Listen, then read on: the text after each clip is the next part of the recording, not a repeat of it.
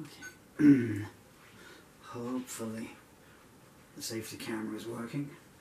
I can't defeat the object if it doesn't, I guess. Okay, right. No time for talking.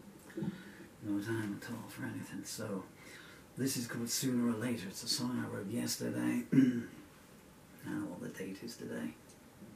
Sometime in July 2024. And I couldn't record it yesterday, and it was going to be a fast punk rock song.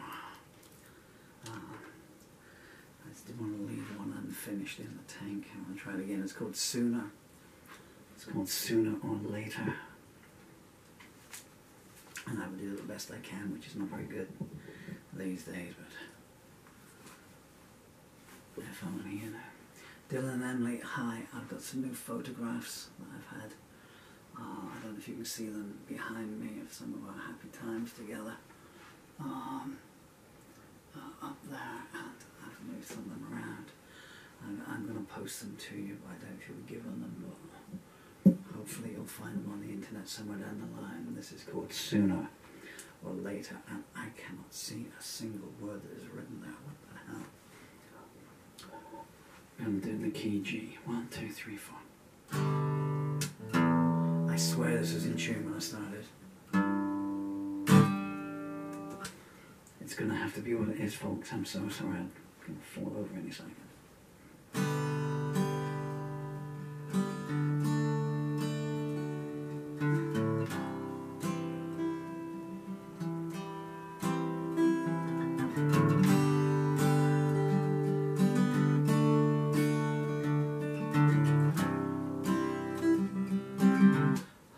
So sorry.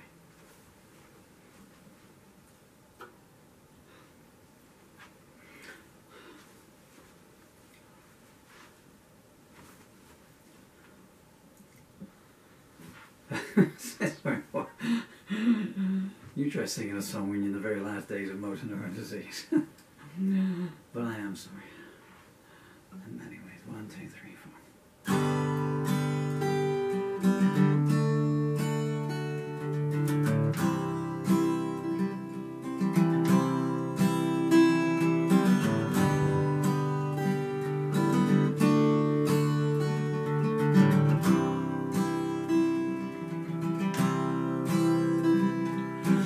Future's looking bare, but you don't care.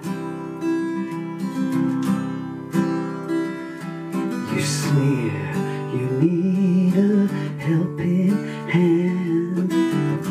Try your luck with prayer.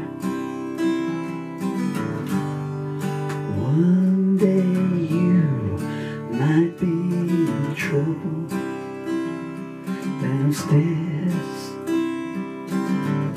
and don't come running to me. You're nothing that my eyes want to see.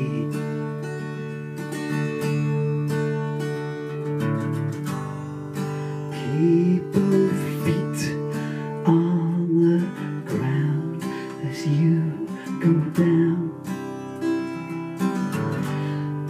This ain't the kind of town where the law will hear the sound.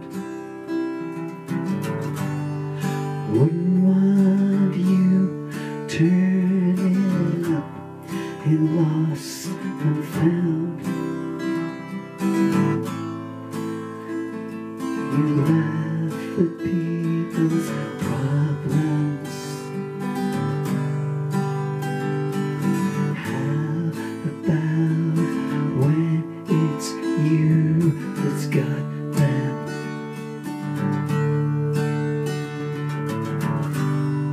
Don't try to pretend that you're a friend. The real you's painted faithful in the messages you send. I wonder who will be there for you in the end. Your deeds might come to haunt you.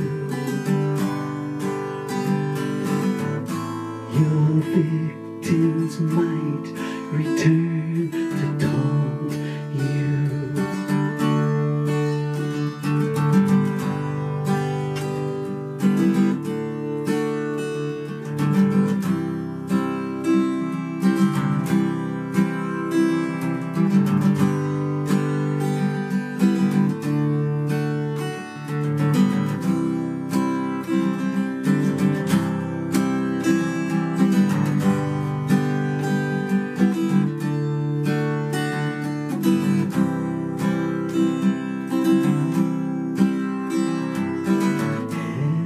Step of the way,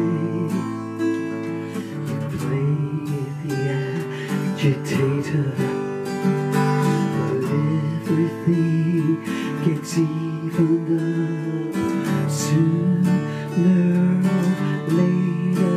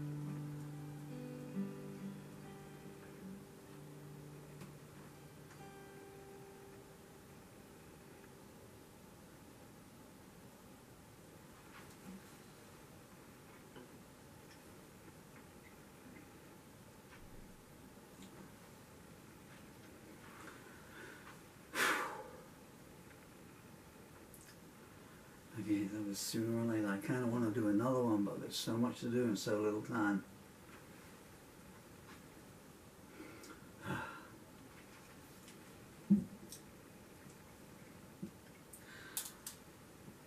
Hope that came out okay. I'd like to do one with a harmonica on. Let's see. If I never get to do this again. Thank you all for your time and your patience over these last few years. That sounds very dramatic, but you know, I'm fairly certain you can see that there's not much left of me. I have no legs left, so I can't. But anyway,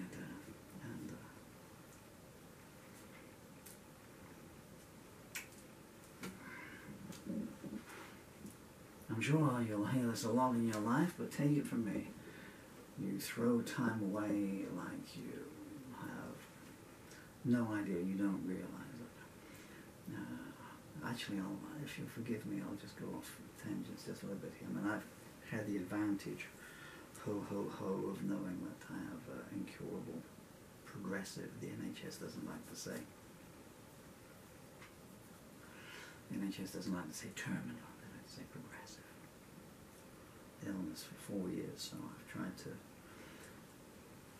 put everything I can in that time doing two things at the same time. So if I'm uploading a video to YouTube, then I'm trying to sell something on eBay. You know, I don't wait till one thing's finished. How can I do two things at the same time here, you know?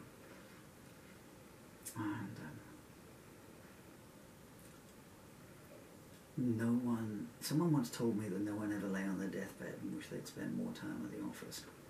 Well, I mean, this was kind of my office, and I certainly wish I'd done that. In fact, that is very true, because that was one of the seismic shocks that caused the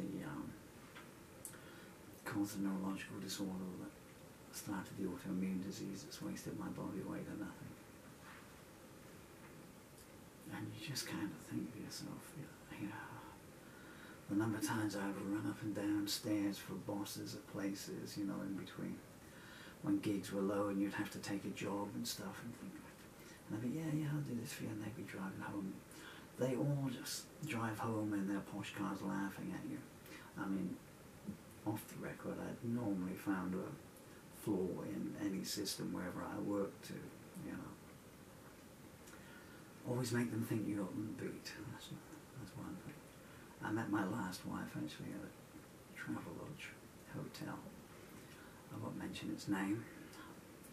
I've got an audio recording somewhere actually of the cleaning staff saying how they used to clean the cups with tile grabs, of all things.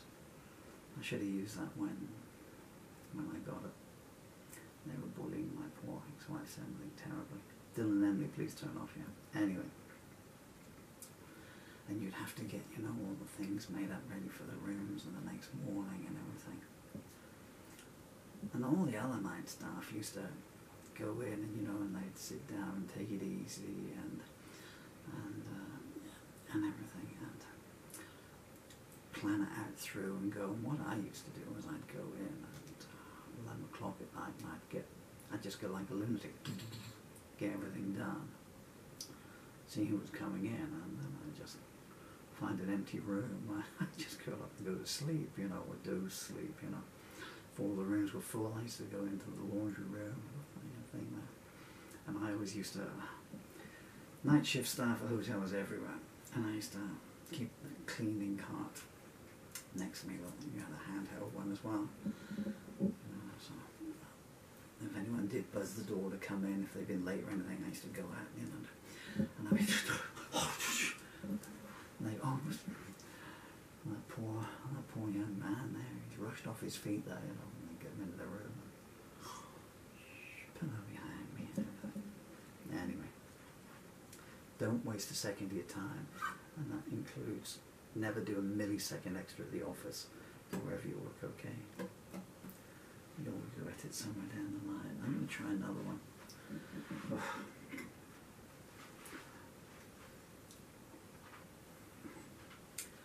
My crutches are just out the way there, but I keep falling over them. Is that irony? It's broken me more than anything. My favourite picture of you there, Dylan? Second favourite picture of you there. Oh, there's a nice one as well.